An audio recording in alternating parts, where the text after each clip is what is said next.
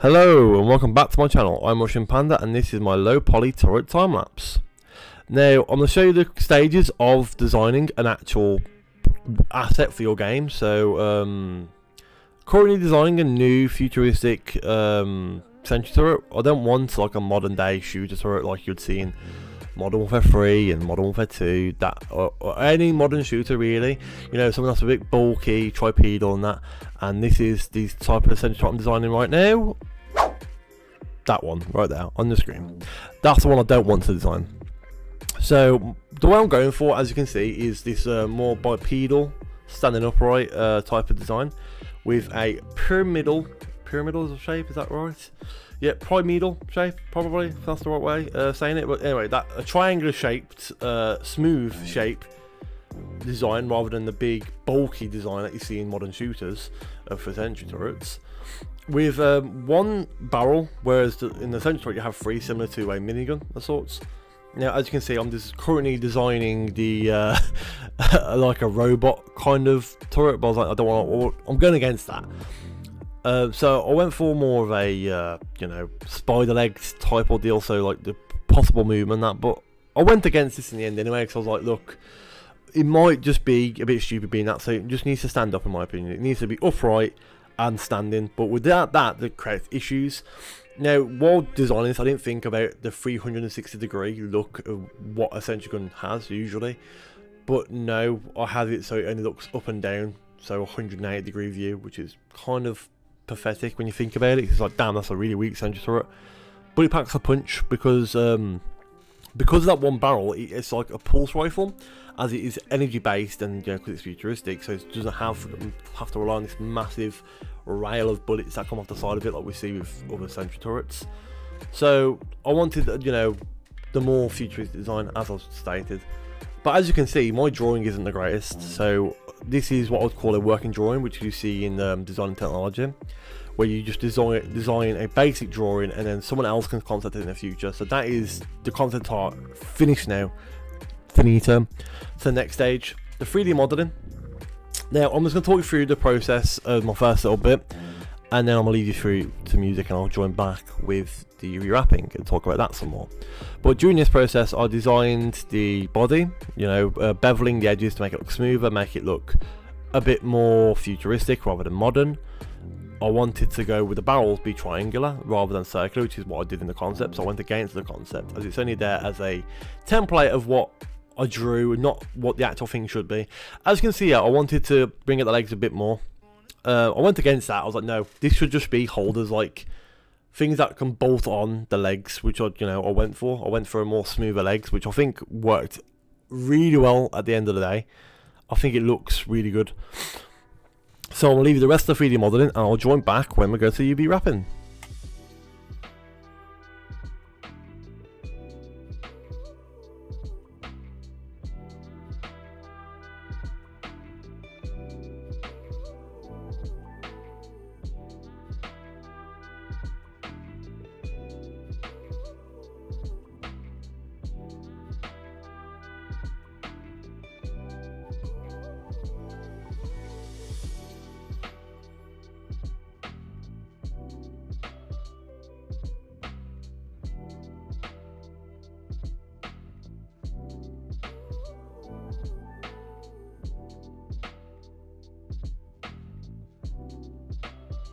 Hello, I'm back. As I said, but as we're coming towards the end of the 3D modeling section of the video, as you can see, I added things to the design. Like this is here right now, what I'm designing is a lens.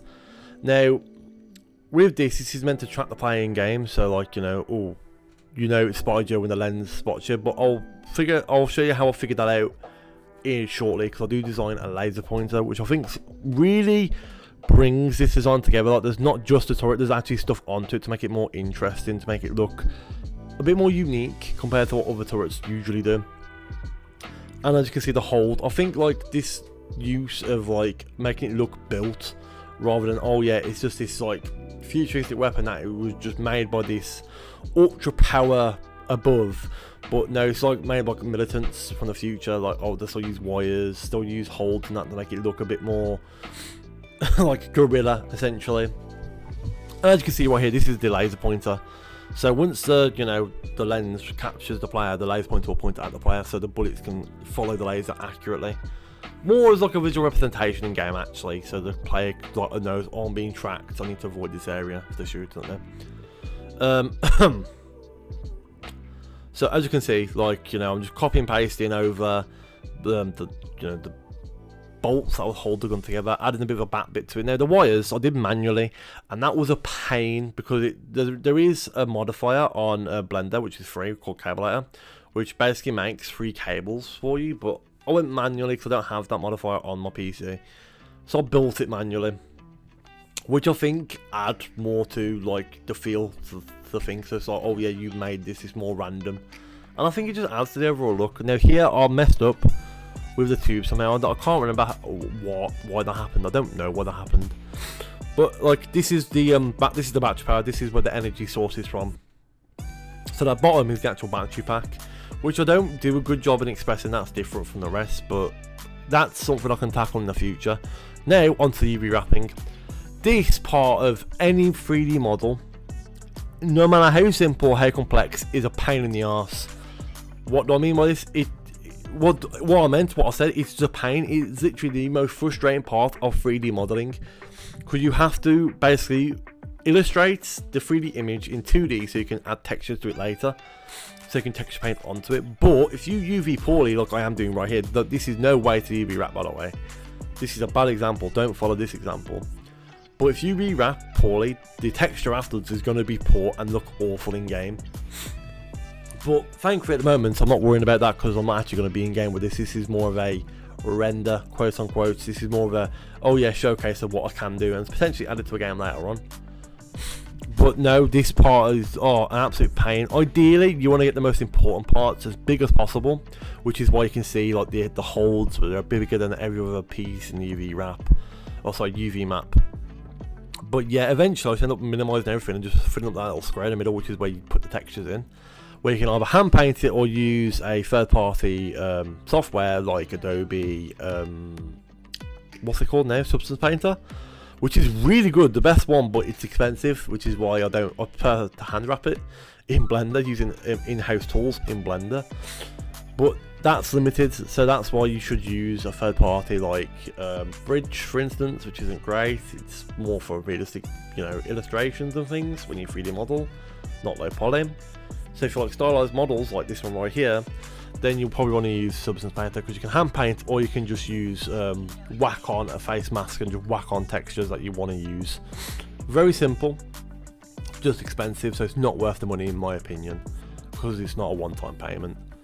Now I'm coming to the end of the UV wrap section. As you can see, it's it's a mess. Like, this is not a good UV, but just, like I say, it doesn't matter. This is just so if I add it to Unreal later or Unity, I can add a texture, so it's it follows those texture patterns, so they go into the place where it needs to go. But now we should be coming up to shortly the end of this UV section.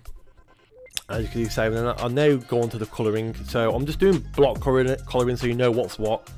And I went for blue and grey because I feel like it's just like bright and dark colours, so you can tell what's what.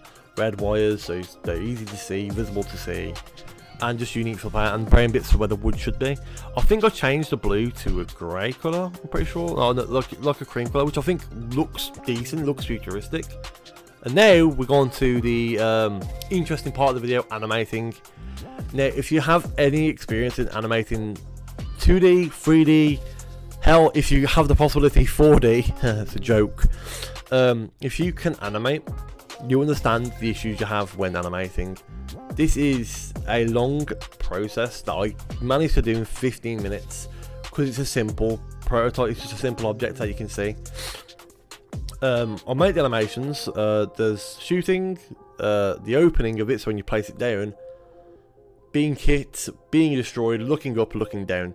Those are just simple animations that are not hard to create when you make a model like this. Now, would I recommend doing it the way I did it? For objects like this, like guns that are low poly, yes. But for hands and like human body parts and stuff that's a little bit more complex, now I don't recommend doing this at all. Because this is like, you have to rely on white painting and stuff like that. for rigging, because rigging is the long process of it all. But here we go, here's the animation. I might just leave, actually I'll come back at the end of the animations and explain them and how I did those, but right now I'll just leave the music again and see you shortly.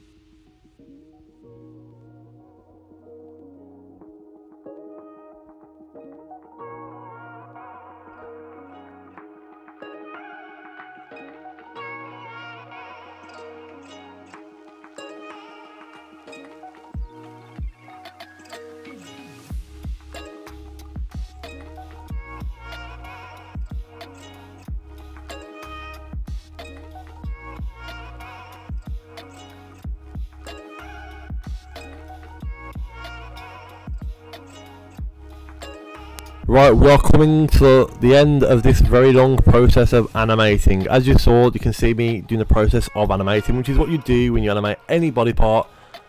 It's just you go through the process of going for each bit, adding to a timeline, changing it slightly, changing it slightly, add to the timeline. Sorry, I have hay fever at the moment, so my nose is completely blocked.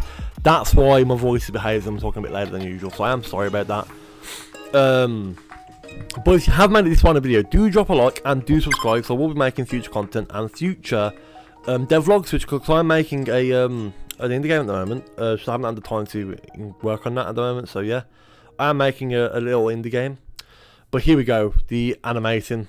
Right, this is the first animation, which is the opening. So when you place down, it will place animation on, the legs will pop out, and so will the turret, which I think is cool because it has this like idea of, oh yeah, this is magic. This is the next animation, the looking up. As you can see, the scaling is a bit off because Blender and white painting, like I said, long process that I just managed to do in 15 minutes. It's not hard, it's just when you want it to look good, it's a bit longer than usual. The next animation, looking down. As you can see, it's very simple, very easy to follow. And the very next animation should be the shooting animation, which I'll explain at length. I'll say at length, I'll explain in a simple way and to why it's so like slow kind of. This is meant to be a powerful shot kind of, and with sound effects and like actual effects, you can see it will look better and look more powerful. But right now this is a simple shooting animation, which I think is really cool because the body goes back like recoil kind of, which I find amazing. And I think I did a really good job there doing that. That's the only bit of animation that's decent in my opinion. The rest of it's all like junk. But yeah, I think that's a really cool animation personally. That's the animation I spent the most time on, and this is being hit. What I did for this was basically just increase the scale of the root bone of the body, so it looks like it's just being hit. And now the next one, after this shortly, is being destroyed, which I didn't know how to do correctly, so I just basically exploded the whole image and increased the scale of the body to make it look like, oh yeah, it's been hit, so it's exploded. And of course the visual effects and that, you'll see they explode, static or whatever, and it'll delete the asset, it'll delete the objects in game, being easy to follow. So that's pretty much everything for the time lapse now. If you did enjoy, do drop a like, do drop a subscribe, follow the channel for future content, but I'll be seeing you soon. So in case I don't see you soon now, however, good morning, good afternoon, good evening and good night. See you later.